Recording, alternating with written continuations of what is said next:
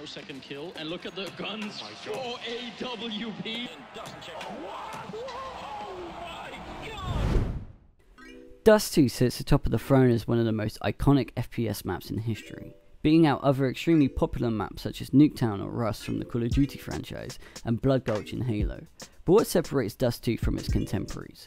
Is it its heritage hailing all the way back to OGCS with its predecessor DE Dust? Is it its constant iteration throughout the years with Valve's recent revamp featuring lighting improvements and minor gameplay adjustments? Or is it just home to some of the greatest plays competitive CS has ever seen? Geralt is going to be waiting. Hiko charges in, doesn't check. Oh, what? Oh my god! Inhuman reactions! Hiko! He's fanatic. They're ready to shoot some ducks as they cross the middle. It's going to be a challenge, and Apex, not in this lifetime. He is destroyed. Well, when they're lining up like that, you know you're in trouble. If that had been the old C set, it would have been no issue at all. Geralt trying to AWP.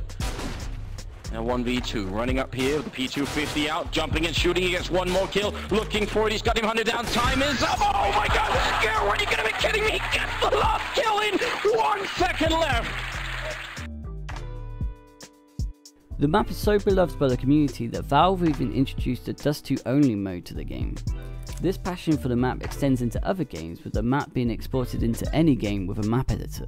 The list includes Fortnite, Far Cry and Minecraft, with some community members even rebuilding the map in Unreal 3.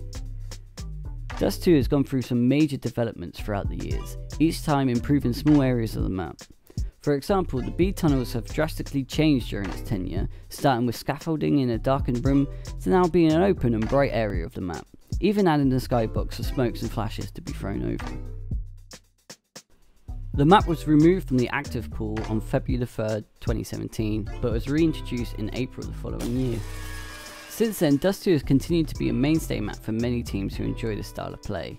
The layout allows for both aim duel gameplay as well as a more tactical approach.